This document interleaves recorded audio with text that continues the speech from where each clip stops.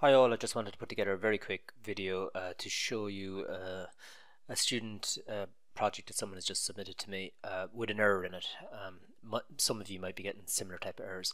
So this is a solution to the class-based assessment, but we can see we're getting some errors. So if I look at the console, and I'll just make this a little bigger so we can read it. If I click on the first one, it says the bulb controller, we're getting an error, and it says semicolon unexpected. And it's actually telling me the line number. It's saying it's in the bulb controller CS file, line 20, column 18. And if I double click on it, it actually brings up, look, there you go, line 20, column 18 means it's like 18 spaces out.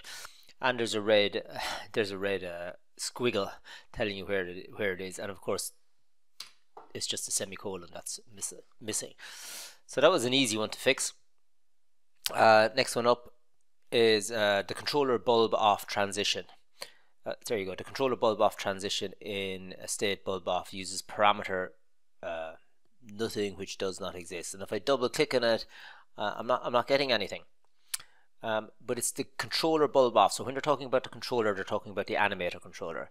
So if I look at the bulb, and I see that it has a animator called bulb off, and it's saying that you're trying to transition in state bulb off with some type of parameter which does not exist in the controller. So let's have a look at the animator for bulb off, and I look at the parameters. It has no parameters.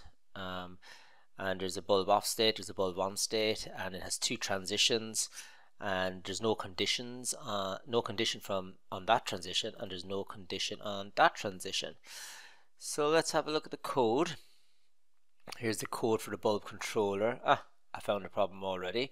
Here you go. This is the animator, and it's setting the Boolean property called bulb off on the animator to false. But of course the animator doesn't have a bulb off property. It has no properties, and this student has made the mistake that they've put two Boolean properties on the bulb controller script, but these are completely different. Here it's saying go to the bulb animator and set the Boolean property on the bulb animator called bulb off to false. Now it so happens they also have a Boolean here called bulb off, but that's a different one altogether. So what you'd have to do to fix that is you'd have to sort of create a Boolean, call it bulb off. Actually, I'm going to call it something very different so we don't get confused. I'm going to call it turn off bulb, and then in my code we'll call it turn off bulb. Now I could have called it bulb off, but I'm going to make it very different so that there is no chance of me confusing it with these variables, which are completely different. So now when you want to turn it off, I set this Boolean turn off bulb to false, and remember it is the Boolean property that is on the animator, not the one on the script. So that's when you want to turn it on, and that's when you want to turn it off. This person also, we could get rid of this code here as well, and we could, oh yeah, actually, yeah, this does nothing. This is setting bulb off to false. Probably could get rid of this line as well, but I'll leave it.